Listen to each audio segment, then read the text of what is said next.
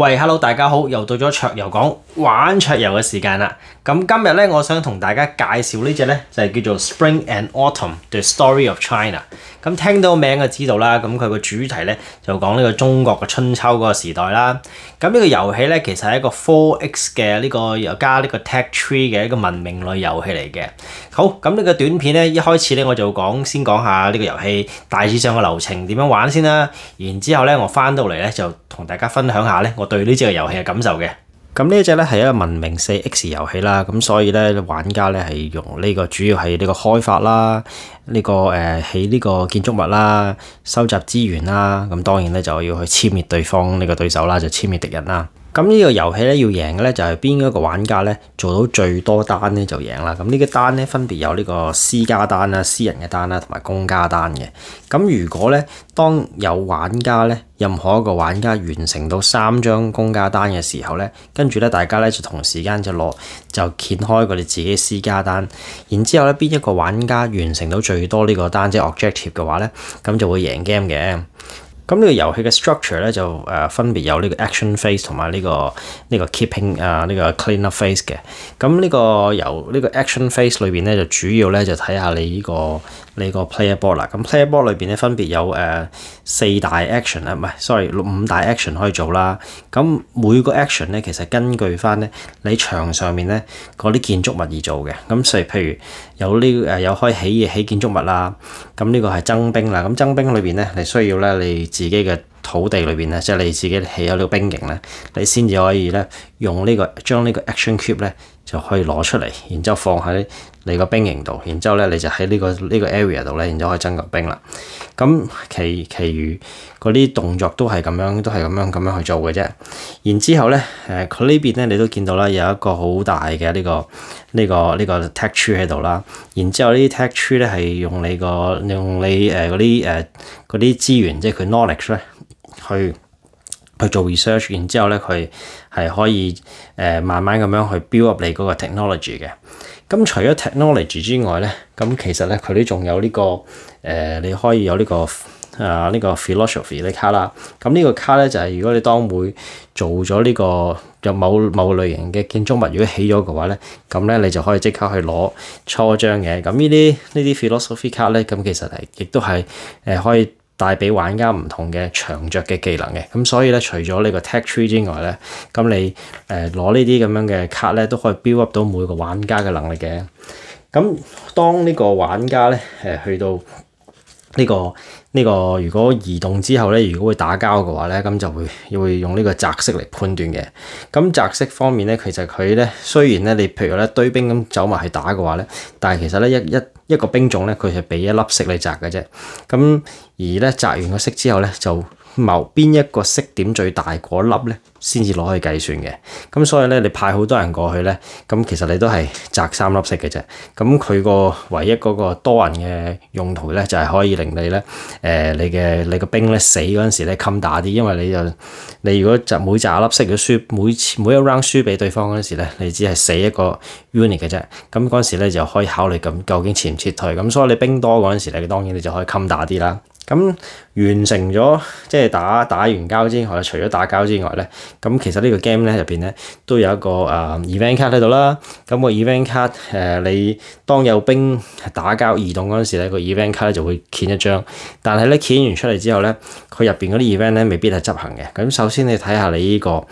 呢個數值會唔會推到嗰邊有條龍嗰個 track。如果推到最遠最出咗嗰個最高個點之後咧，嗰張卡咧先至會執行嘅。咁所以呢張卡可能揭咗出嚟之後咧，可能係唔會發生任何事嘅。然之後咧，可能咧就會到下一張咧，佢先至咧會令你會啲 event 先執行嘅啫。咁個 event 嗰啲卡咧，其實好多咧都係俾啲玩家嗰啲 one off 嘅能力嘅。咁所以咧，咁個 event 卡出咗嚟之後咧，每個玩家咧都會去用我哋手上面嗰啲資源咧，去一齊去bid 嗰張event 卡，跟住贏嗰個人咧先至可以用 keep 嗰張卡嚟用嘅啫。OK， 咁大致上呢個遊戲咧就係咁樣玩噶啦。咁一直咧就冇限 turn 數嘅，直至到某一個玩家咧完成到3個呢個公家單之後咧，跟住咧就會就會大家一齊掀開所有嘅自己嗰個自己私家單，咁加埋做得最多單個玩家咧就贏 game 啦。咁同大家講完呢個遊戲點樣玩之後咧，咁我同大家咧就分享下我對呢隻嘅遊戲嘅感受啦。咁首先咧，我想同大家講下呢個遊戲個 component 先啦。咁老實講，我係有少少投訴嘅呢個 component 方面。咁首先咧，佢嗰啲印嗰啲紙 token 咧，我唔知佢係嗰個廠嘅問題定乜嘢咧？我係有幾個咧嗰個紙 token 咧係 split 咗分開咗嘅。咁所以咧，我係有幾個咧，我係需要用呢個嗰啲類似係漿糊筆咁樣黐翻埋去嘅。咁所以嗰個同埋入邊嗰啲紙嗰啲。即係佢甩開咗之後咧，中間嗰啲紙嗰啲 quality 咧，我都覺得係麻麻地嘅，咁所以咧，佢嗰個 quality 即係個 token 方面，咁我係覺得係唔得嘅，係一般般嘅。咁雖然啦，咁我係買有呢個有 miniature 版咧，咁雖然咧，咁個大部分嘅 token 咧我都唔會用噶啦。咁有某少部分嘅嘢，可能啲嗰啲錢咧，可能會有啲 metal coin 去用啦。咁但係如果你淨係買 base game 嗰啲朋友咧，咁我覺得咧佢會有啲投訴嘅。咁首先咧，我就分享下咧我對呢隻遊戲嘅機制嘅睇法啦。咁佢同一般嘅 4X 遊戲咧都有呢個tech tree 去 develop 嘅。咁佢個 tech tree 咧都唔係話太複雜啦。佢主要分咗5大類，然之後咧你俾玩家去集中去點樣去發展你個 tech tree 啊，或者去集中一樣，或者係分散去起唔同嘅技能啊咁樣，咁亦都可以幫助到啲玩家咧嗰個版嗰個 pair board 咧都好清楚咁顯示到咧咁每一個 tech tree 點樣去啊，同埋有啲乜嘢能力嘅，咁所以咧佢個 tech tree 嗰度咧我都覺得幾好玩嘅。而佢另一個賣點，即係我覺得好玩嘅地方咧，就係佢嗰個 objective 啊，即係佢嗰個咧係用咗呢個有個公家嘅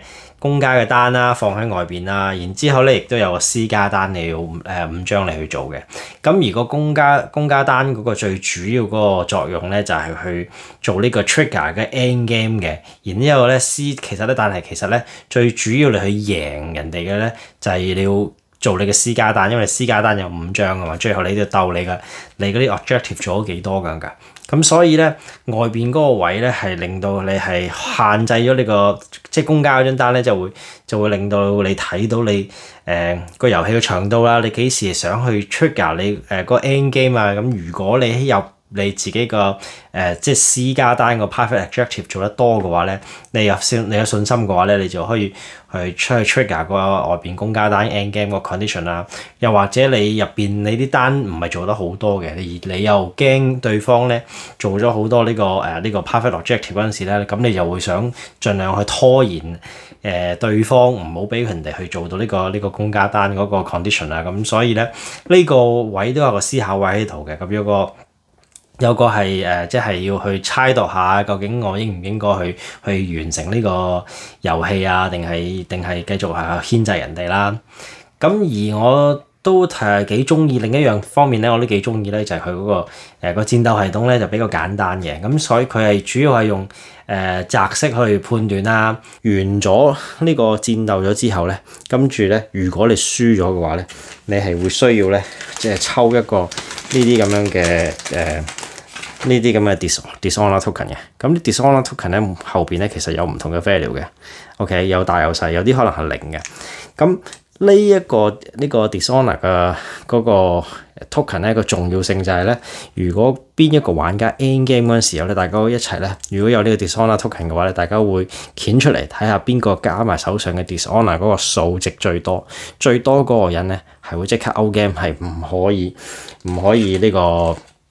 就一定唔可以贏 game 噶啦。咁所以咧打仗打輸咗嘅話咧，嗰個代價咧係有機會咧係贏唔到 game 嘅。咁我覺得呢一個咧係一個非常之創新嘅而好特別嘅後追機制。咁因為如果你做嗰啲 objective achievement 咧，好明顯唔夠對方快嘅時候嘅話咧，咁你可以咧就通過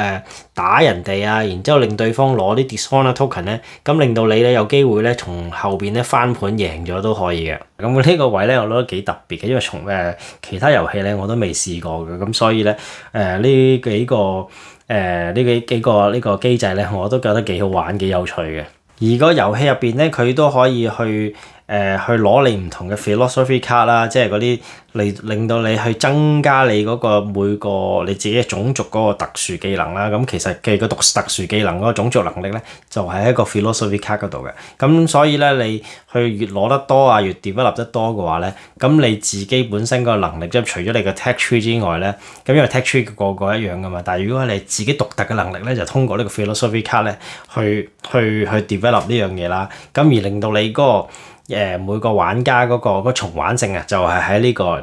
邊，咁令到佢嗰個你嗰個 tech tree 嘅能力，再配合翻你自己個 philosophy card 呢個特殊能力嘅話咧，咁令到你個唔同嘅組合咧，去增加咗唔同嘅組合，然之後去做你嗰啲想集中你自己做嘅私家單嘅任務，點樣去做得更加有 efficient 啲嘅。之前咧有一樣嘢就係未提過，就係嗰啲可以同玩家同佢對唔同玩家去結盟嘅。咁結盟咗之後咧，你去到 clean up 仲有 upkeep phase 嗰陣時咧，就會可以咧攞結盟裏邊嗰啲好處啦，跟住可能會攞到資源啦，或者可以去做 trade 啊咁樣嘅嘢嘅。咁完咗嗰個呢個 upkeep 嗰陣時，到當你攞完嗰啲資源之後咧，你係可以咧將你嗰個結盟嗰個同盟嗰個咧係可以取消嘅，大家攞翻對翻張卡走。咁所以而咁樣攞走嘅話咧，佢係唔會接受任何懲罰嘅。咁當然啦，如果喺你個 turn 裏邊執行緊動作嗰陣時，然之後你打你嗰個對同你結盟嗰個人嘅話咧，你係會亦都見得下面啊。你如果譬如你嘅張卡寫住3個呢咁嘅 token 咧，即係你要抽3個 dishonor token。咁譬如有啲係一張嘅話咧，你就只要承受抽一個 dishonor token。咁所以咧呢個遊戲呢個位幾特別嘅。咁所以你係你呢個結盟嗰度咧，可能你今日你同佢對方係盟友，咁可能下個 round 咧就可能咧變成敵人嘅。咁就呢個係一個遊戲比較特別嘅位置啦，令到我覺得呢個遊戲嘅結盟系統咧係更加有彈性，同埋更加咧符合呢個實際嘅情況嘅。而最後佢嗰個event 嗰張卡啊，嗰張 event 卡咧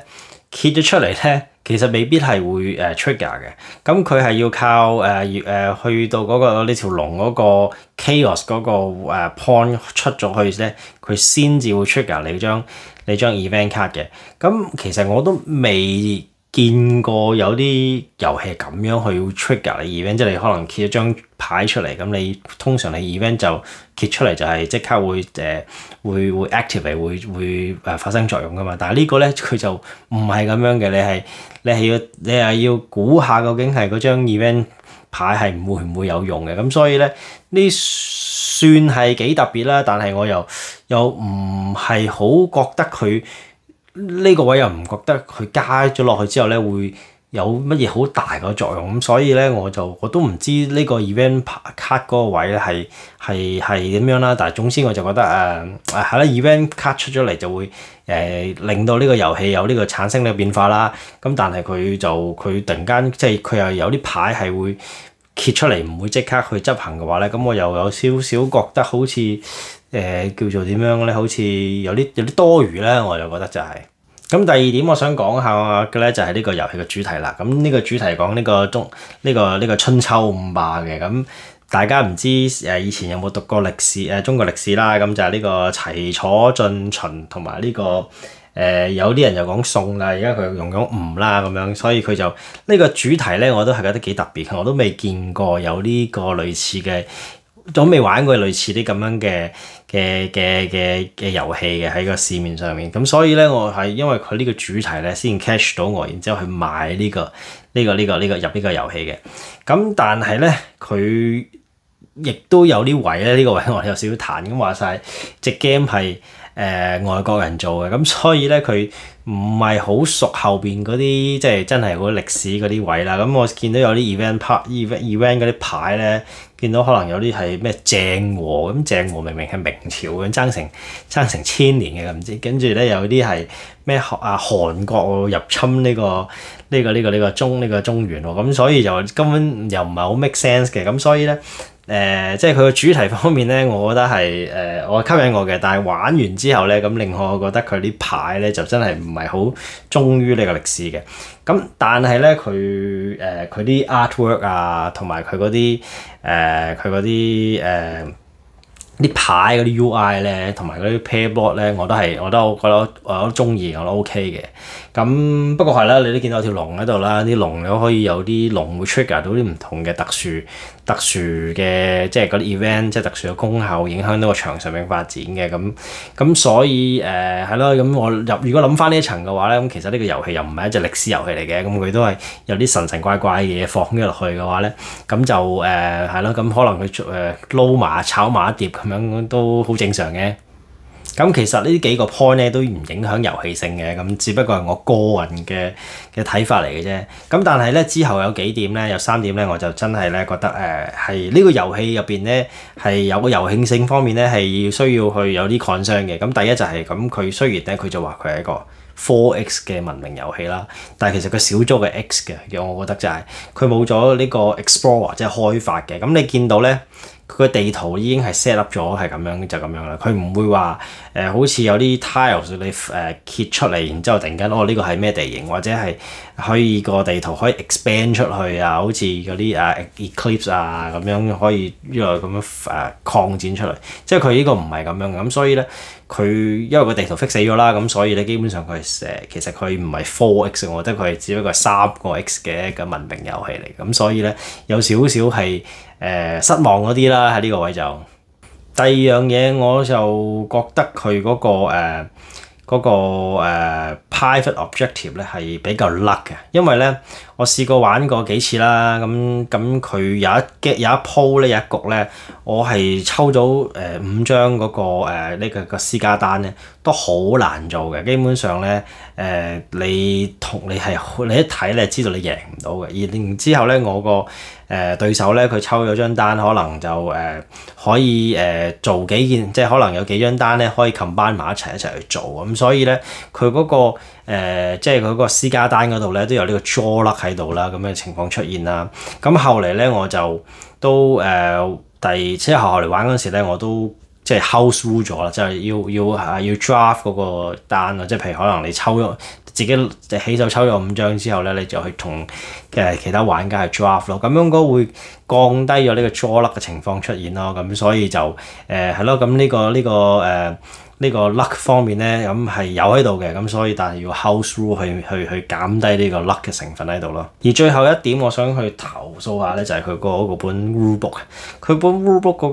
個編排啊編輯咧，覺得係好差。我覺得有啲位咧，有啲 rules 咧，其實佢係可以簡化咗、濃縮咗，或者係一開始講一次，然之後去 apply 到幾個 action， 因為佢其實有幾個 action 咧都係個 condition 都係同一個嘅，但係佢重複咗喺每個 action 嗰啲重複一次，咁所以你讀起上嚟嗰陣時咧，你覺得好嘥時間同埋好重複。但係咧佢又有啲位咧，佢唔係好清楚，又唔係有啲位咧，佢又好比較 unclear，佢又冇花多啲去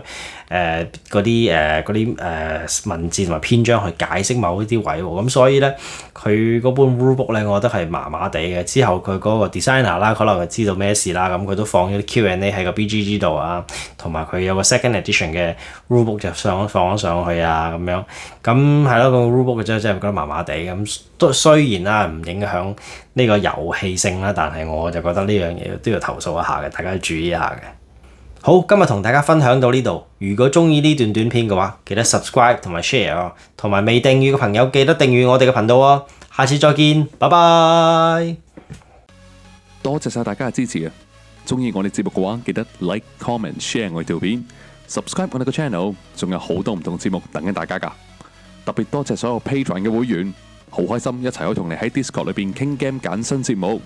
有興趣嘅話都可以加入我哋㗎。我哋下一集再見啦 ，thank you，拜拜。